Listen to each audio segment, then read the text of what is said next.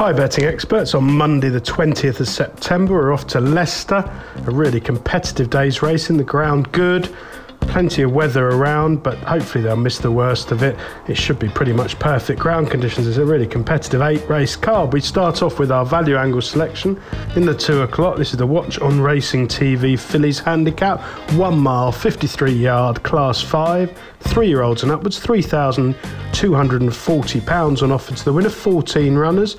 Wide open betting this morning. The likely favourite Thunder Lily of Seamus Durack comes here on the upgrade after a win last time out, but I prefer at the prices Evening Song of Ray Guest. Now Ray Guest does particularly well with a small team, particularly with his fillies.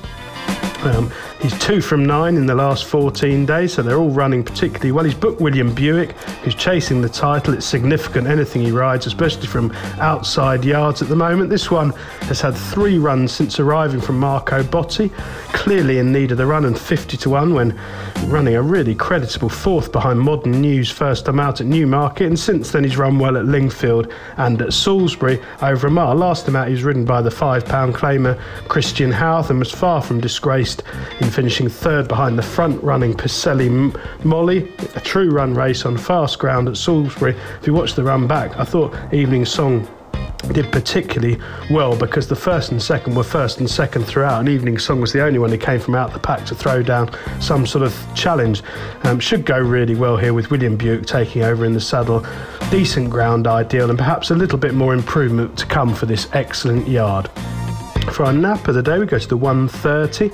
This is the British Stallion Studs EBF Kegworth Novice Stakes, a 7 furlong class 3 for 2-year-olds only. 8 runners, really good prize money, £8,100 on offer to winner. I suspect the bottom 3 are very much likely to need the run first time out. Appearing showed nothing on debut. Al Bahi's priced on Sir Michael Stout trains him, so I think it's down to 3. Mr. Stanley, Carbon, and the one I prefer, Mythical Dancer of Charlie Appleby. Now the stable in blistering form at the moment, absolutely flying. 11 from 33 at the time of recording in the last 14 days, a 33% strike rate.